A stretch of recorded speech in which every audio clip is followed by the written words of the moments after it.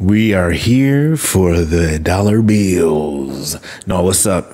It is New Year's, so trying to get that money. You can hear explosions in the background. So this is here the plan for Bigtime in the upcoming months. So how can you have a plan for a game that's not out yet? Well, if you're asking that question, then you definitely need my help with that, because you can plan for everything. So we're gonna have some, if you can, in terms of financially, versus if you are going to play it more for just a free aspect and then move into the play to earn initially after working your way in through the free to play aspect of the game, as well as people who are more curious about cryptocurrency and NFTs as opposed to I don't want to say a hardcore game, but a AAA game, and an aspect of it appeared to be a game that you will have to learn really gaming skills for. Not too much crazy, but it doesn't hurt to get some practice and learn new skills. So let's go into all those aspects really, really briefly. I'm not gonna keep you long with this. So if you can, this is the plan: acquire space. Period. Initially, before going into it, and an early access pass. So if you got enough money and can do those two things, then those are really nice things to start off with. This is where space is at today. You can see the Exaltas really started to take off. Well, some of the other ones had dropped down, but it's still early. And the access passes, the gold, the silver, and the jade. Now you can get them for cheaper, apparently, on OpenSea for about 800, and the market, if you can buy from the Binance market, around $700 for the jade pass there, 850, 645. You can, I guess, go through and look for these. Silver and gold a little bit more, 6,000 here. Because you remember, it's like 10,000 starting there, 2,000 there. Oh, silver here, 1,600. So you can go out here and you can see what the prices are for the passes here on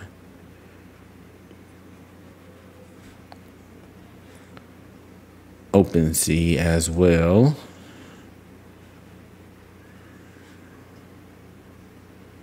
So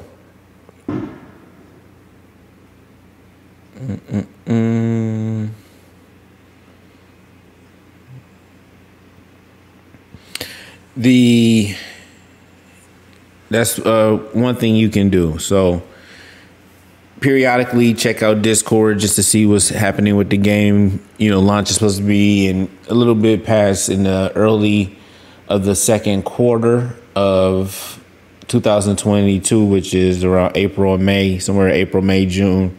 So in that April, they keep saying April.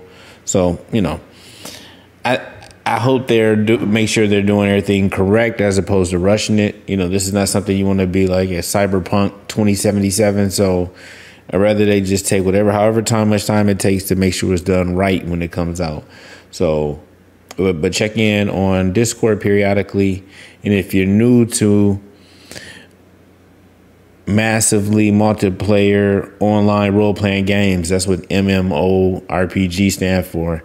Do some research, play a game, go look to see if there's some on your phone you can buy that's free that you can play, or and we'll talk about this in a second. You may want to find one on a computer that you can play, because let's just skip guilds for a second, go to hardware.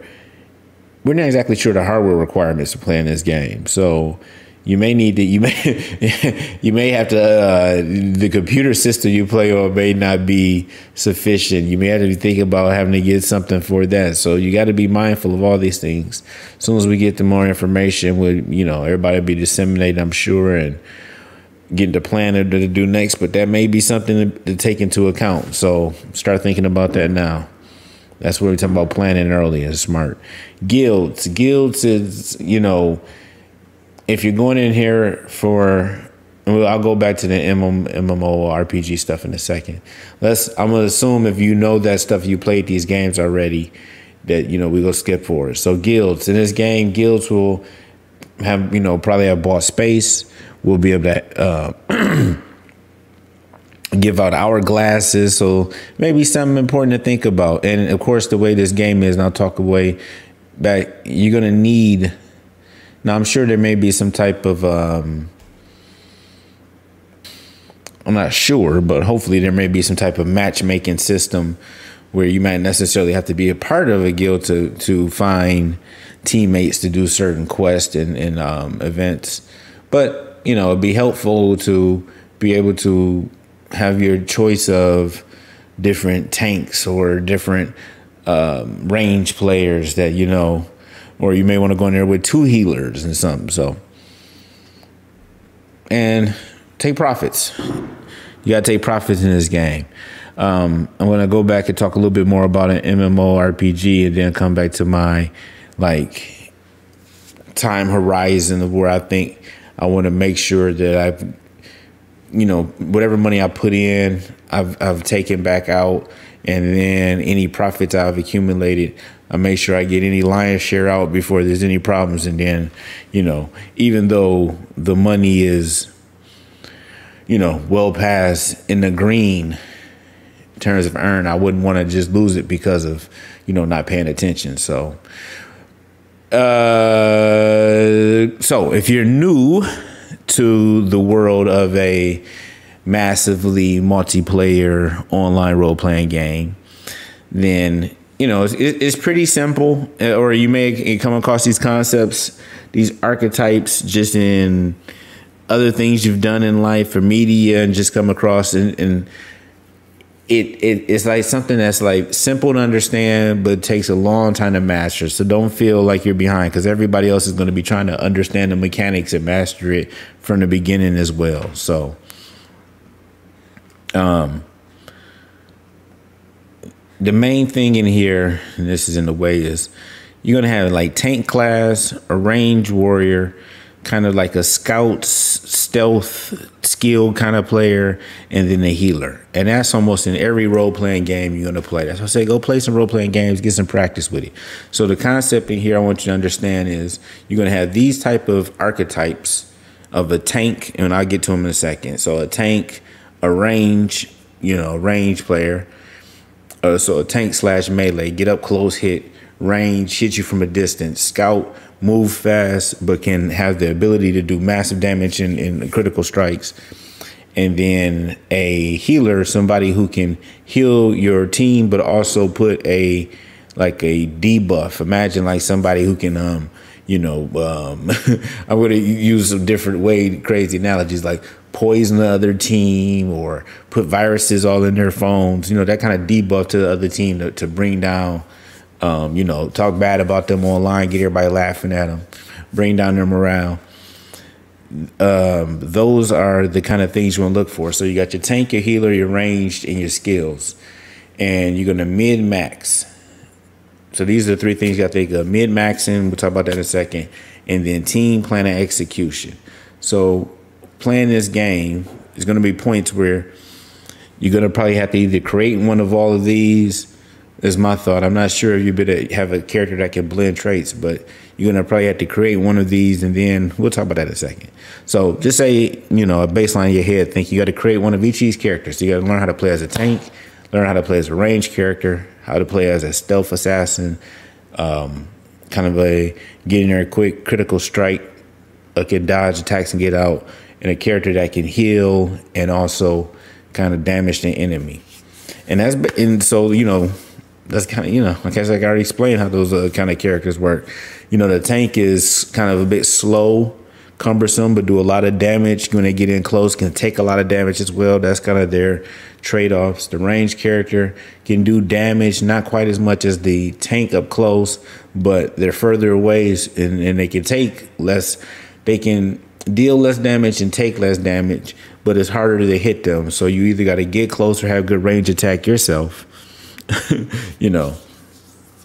And a critical strike is they're usually not that tough, but they're fast, so it's hard to hit them, and they have a high like luck or a high a risk of a critical attack, which is meaning, every player when it does an attack has a chance of a regular hit or a super powered hit. Like, oh wow, ooh, we got a good knockout hit.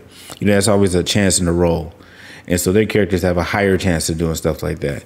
But they're also kind of good at moving around the map really fast as well. And remember, this will be a game that's it's going to be a combined fast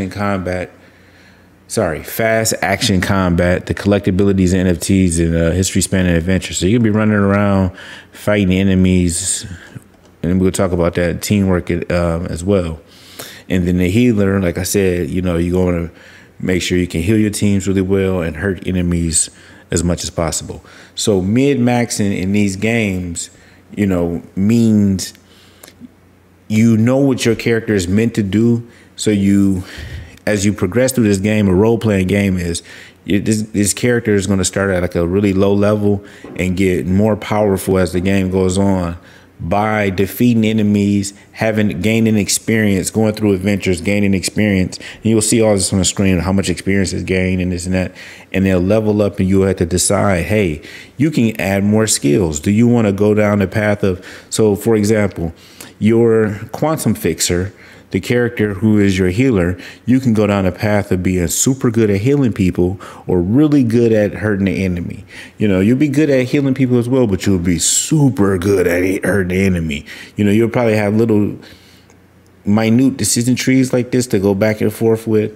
Like your tank is, okay, you could be like a tank and take a lot of damage, but you're a little bit quicker. So that means you're a little bit weaker than other tanks, but you're a little bit quicker. It'll be these little trade-offs as you go on that you have to think about. So you mid-max, meaning what will be the best kind of, so in your mind, you got to think, what kind of character do I want to think? When I used to play this game as a kid, like what kind of, imagine it like, if you see these, like what kind of a superhero or character from history that you imagine them being, and what kind of skills do they need to play into that role you want to be. And sometimes some of these things that you're going to just do, and we don't know about this game yet, you're not going to get a chance to repeat the decision. So you got to live with your decisions. So, we'll talk more about that as we get closer of what would probably be good decisions along each of those kind of character lines. And teams. So that's the last and most important thing. It's important, super important. I was going to say it's probably the most important. Games like this requires a lot of cooperation, so get prepared. You have to work well with others. It's not the worst thing. It's a game I used to play called Destiny, where we used to do these things called raids, where 6 people would have to play together for like almost, somewhere in between. Some raids could be close about, 40 minutes to an hour. Some raids can go about 5-6 hours at times, 10-12 hours the first time. And a lot of complex things happen at once, especially later it got challenges and stuff. Don't ask. I mean, you can ask, but anyway, you learned in there. It was this one character. This gonna be my last bit, breakout. Who in that first game, his character it was the Titan. It was 3 classes of character. This class, was the Titan, and one of its powers, it could make this big giant bubble, an impenetrable bubble. So every other characters could have had a gun that shoot bullets that could kill almost anything. One character, if it dies, it can, like a phoenix, come back to life. That your character, you can, so you had like a free life, and no matter what was going on, unless some special circumstances that dampen that power for everybody, the powers were dampened. But if your powers were active, if you die, you come back alive. It could throw fire grenades. You come back alive on fire, throwing grenades at everybody. One of the characters, the other Titan, is that you would be able to just jump in the air and come down like a lightning bolt and kill everything around you. But one of the powers of the Titan was to make this big bubble. And at first, everybody thought it was the stupidest thing in the world. Like, how is this going to be useful at all?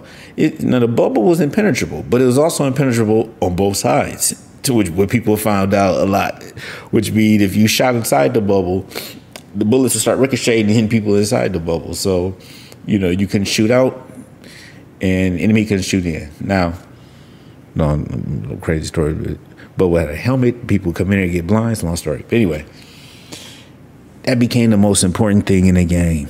Later in the game, deep into what was the end game with the raids and the worst enemies shooting at you, having that impenetrable bubble was the most. You almost didn't go into the game without having a bubble titan, without having two bubble titans. You know what I'm saying? So you're going to make one of each character. You're going to learn how to play them because you never know what's going to be important when and what you're going to need. And people are going to be like, hey, I'm looking for this. And you'll be like, I can do that.